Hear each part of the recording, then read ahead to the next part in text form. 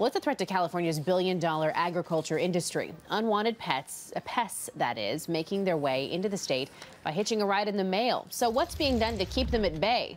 CBS 13's Anjali Hemphill is at the post office in West Sacramento getting answers. Dozer, the detector dog, is hard at work, protecting California's agriculture industry. Apples, good boy. Sniffing out any fruit inside the mail that could carry some serious pests. And they're initially trained on 5 odors, which is apple, citrus, mango, guava, and stone fruit. All hosts for different insects coming into California. Dozer and his trainer, Jennifer Berger, track packages that come through Northern California's largest postal facility in West Sacramento. Good job. Over the last year, dog teams at this facility found more than 170 infested parcels of mail.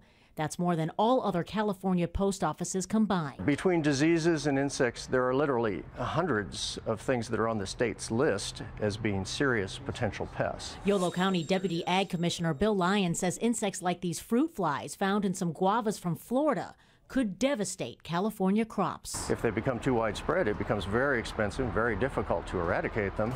But since using detector dog teams, Yolo County intercepted up to 25 packages a day.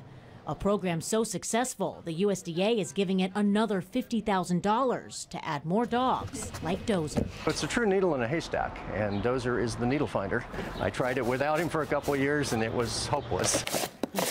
Right now, there are 9 active detector dog teams in the state. They also patrol shipping facilities for UPS and FedEx.